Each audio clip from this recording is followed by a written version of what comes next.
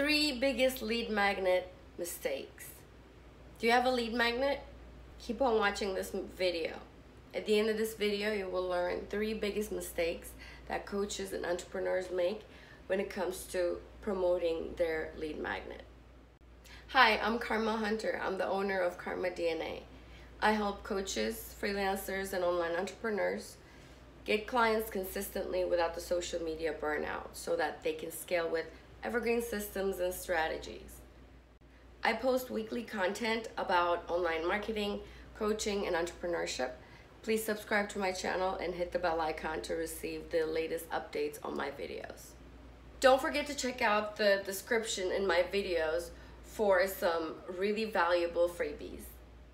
Today I want to talk about the 3 biggest mistakes that coaches and entrepreneurs make when it comes to promoting their lead magnet.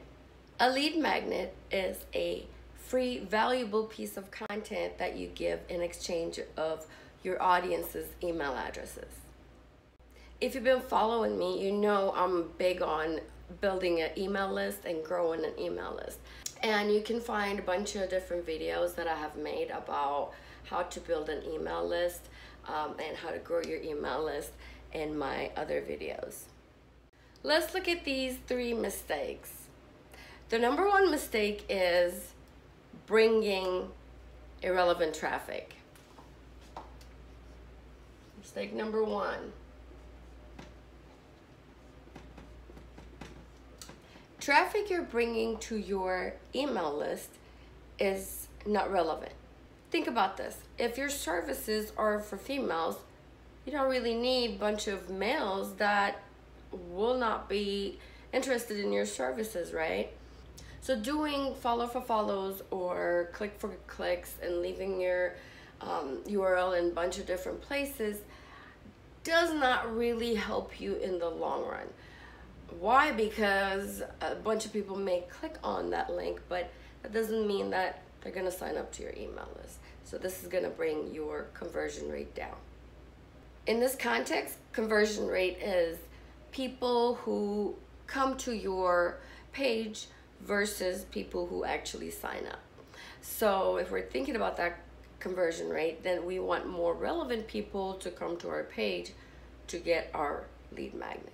So make sure your traffic is relevant when you are bringing traffic to a certain opt-in page.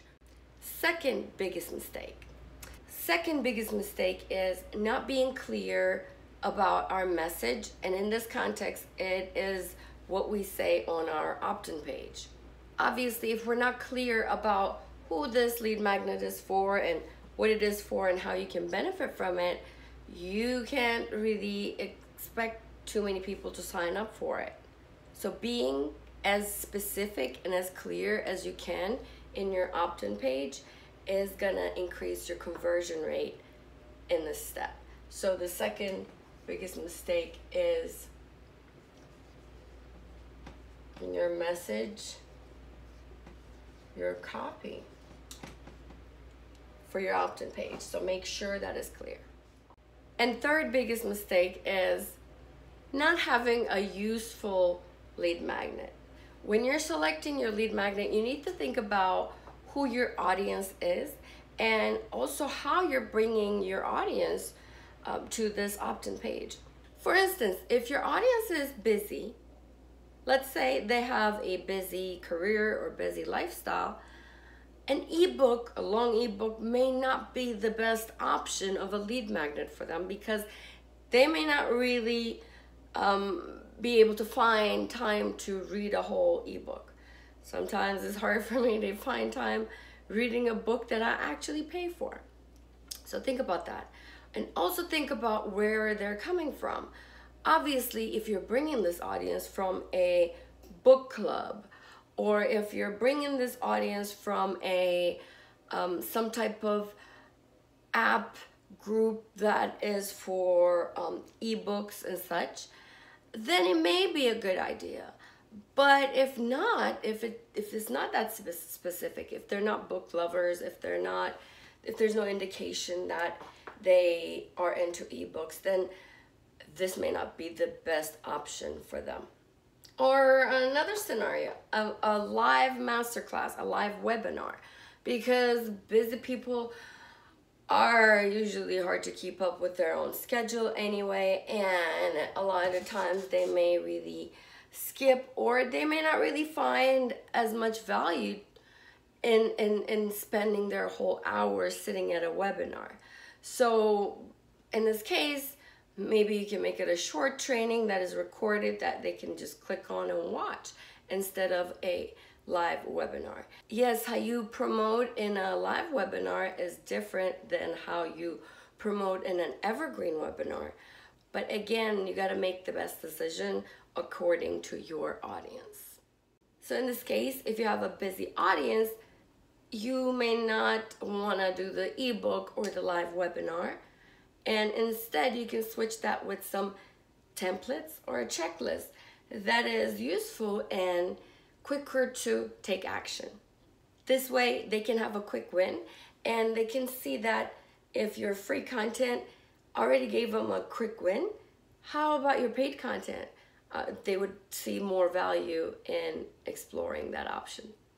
So our third biggest mistake is the lead magnet and not having a useful lead magnet. And in this case, as long as you bring the relevant traffic to your opt-in page and make sure your message, your copy is clear and specific for your audience, and make sure that your lead magnet is useful and valuable to your audience, your conversion rate of people coming to your page versus people signing up to your email list is gonna start increasing more and more.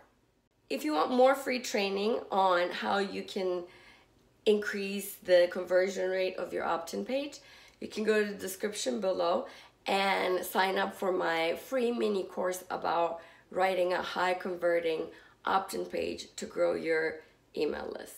Let me know in the comments which tip was the most useful for you. Thank you for watching. I'll see you next time.